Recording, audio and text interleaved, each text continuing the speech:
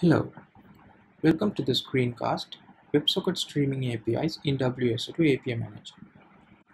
I am Senduran Ambalawana, a senior software engineer at WSO2. WebSocket is a type of streaming API. SSC and WebSock are the other type of streaming APIs in WSO2 API Manager. With streaming APIs, we have added first-class support for event-driven architecture and asynchronous APIs. Mature API management capabilities of the WSO2 API Manager have been added to streaming APIs. Async API specification is a standard for defining asynchronous APIs, similar to Open API specification for REST APIs. We can create a streaming API from an async API definition or export an existing streaming API to an async API definition. Streaming API types are mainly focused on web-friendly protocols, and integration components of WSO2 API Manager can be used to switch protocols that are other than WebSockets, SSC, and WebSock. This is a high-level architecture of a WebSocket API. The gateway contains the WebSocket API, which can talk to either a WebSocket server directly or an integration component of WSO2 API Manager, such as the WSO2 Streaming Integrator, which can switch any protocol to WebSocket. A streaming API is a collection of topics. A topic in a streaming API is similar to a resource in a REST API. In WebSockets, this is useful with WebSocket multiplexing, where we use a single server that has multiple channels. WebSocket API topics support URL mapping, where we can remap parameters from the request as shown here. Here are some examples of WebSocket topic URL mapping. When it comes to the quality of service aspect, we can have fine-grained authorization at topic level. This supports making a topic accessible only to a set of users. Multiple authentication options are provided for end-user applications. We have analytics to provide insights about asynchronous communication and rate limiting to control the rate of message flow. Now, let's see a demonstration. We'll be looking at a chat service example. Our WebSocket API is going to have 3 topics that will connect with our WebSocket server's channels. Rooms is to join a chat room that has the given ID, notifications is to receive notifications, and support is to chat with support. We will use the support topic to demonstrate fine-grained authorization at topic level. We will be using a web application that will talk to our WebSocket API. Let's go to the API Manager Publisher, click Streaming API, and select WebSocket API. Let's enter the API's details, the WebSocket server endpoint, and click on Create. Now, let's add the topics. After deleting the default topics, let's add the notifications topic.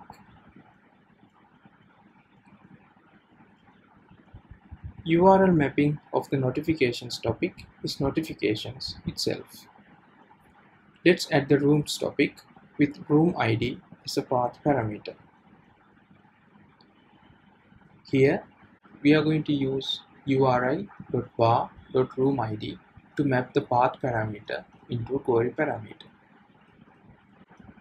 Finally, let's add the support topic.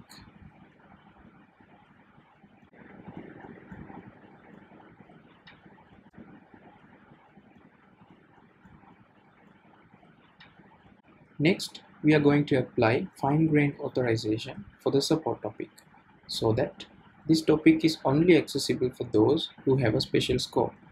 For this, let's switch on security and click Create New Scope. Let's create a scope with support subscriber as the display name with an already available role.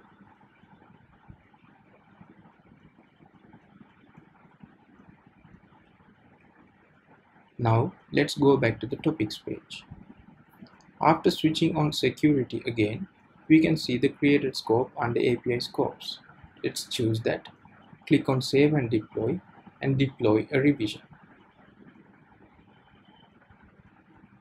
After that, we can publish our WebSocket streaming API. Now, let's view our API in the dev portal. Let's go to the subscriptions page and subscribe using the default application.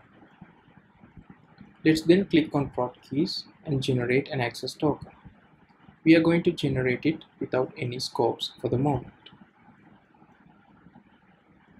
Let's copy the generated token and provide it to our web application.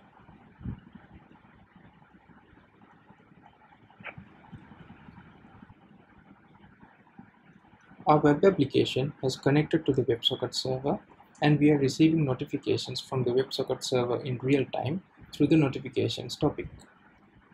Let's go ahead and join a couple of rooms.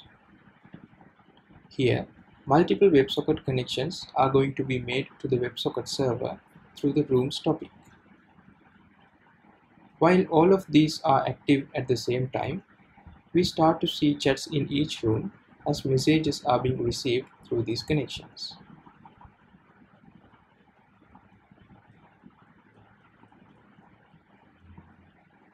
Since WebSocket channels are duplex, we can also send messages through these connections. Let's send some chats in multiple chat rooms.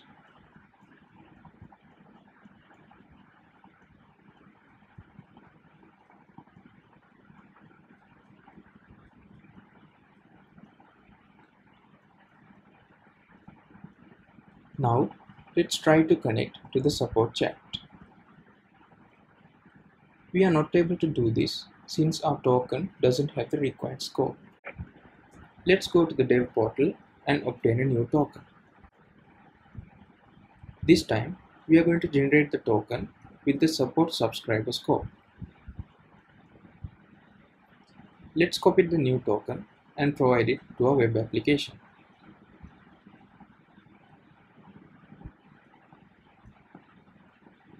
Now, we will be able to join the support chat and interact through the support topic since our latest token was obtained with the required scope.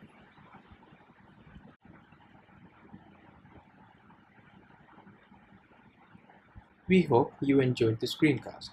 Stay tuned with WSO2 for more content like this. Thank you.